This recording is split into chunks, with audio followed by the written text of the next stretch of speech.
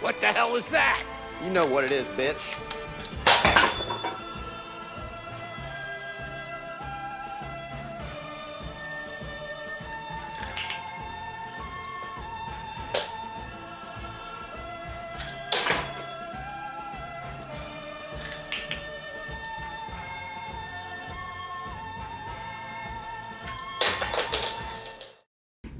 What's up? So, as I'm sure you guys saw, I finished my coil gun. So this is actually only my second attempt at a coil gun. You might have seen a video a while ago where you can barely even call this a coil gun, but this would have to be my first attempt. And then probably a month or two ago, I uploaded a video of my finished 3D model of this. I spent about a day just 3D modeling all these parts. And since then, I've been putting the project down and picking it up again. I've just been kind of busy. But I've also run into a lot of roadblocks, but it means I've learned a lot from this project.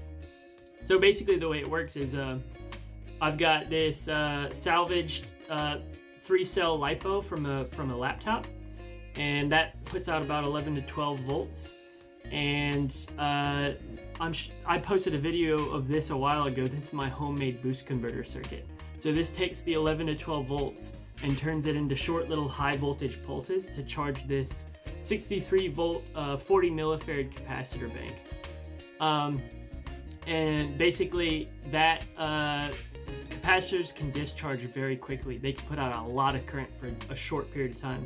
So what you do is you put the current through these two coils. So each one of these coils is about 250 turns.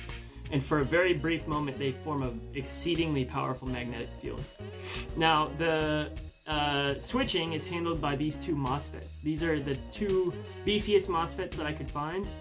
They can handle a 300 amp pulse.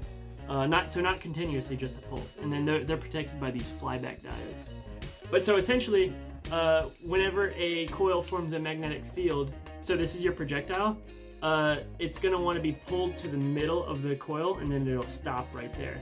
So the idea is that as the projectile is coming along, you turn the coil off, turn the magnetic field off, and the inertia of the projectile keeps it moving over to the next coil, where the next coil pulls on it and accelerates it more. So you have to time these. These are two laser diodes that accomplish that. They shine on photodiodes here on the bottom, and basically the photodiode can detect when the laser beam is broken, meaning that the projectile is there.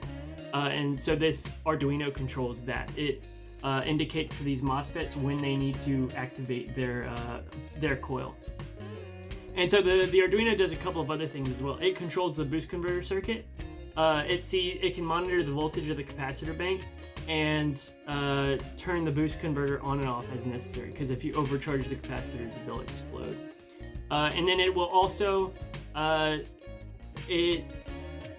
there's this screen here, and so the Arduino will show you the charge level of the capacitors, so you know when it's ready to fire.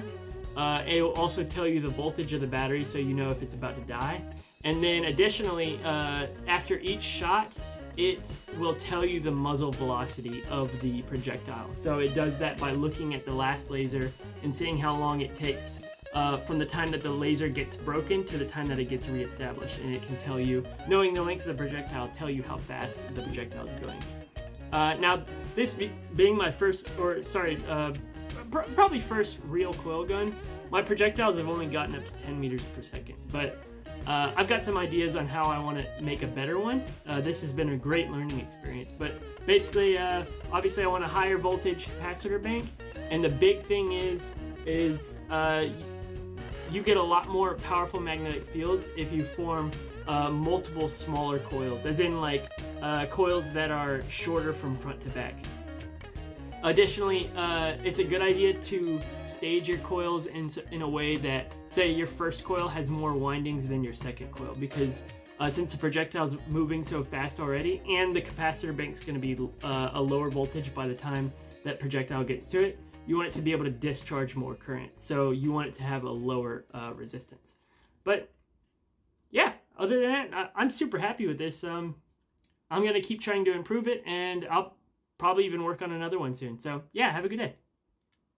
I forgot to mention, if you guys want, I'd be happy to share my Arduino code, my circuit schematics, and my 3D models if any of you guys want to build one of these on your own. So, yeah.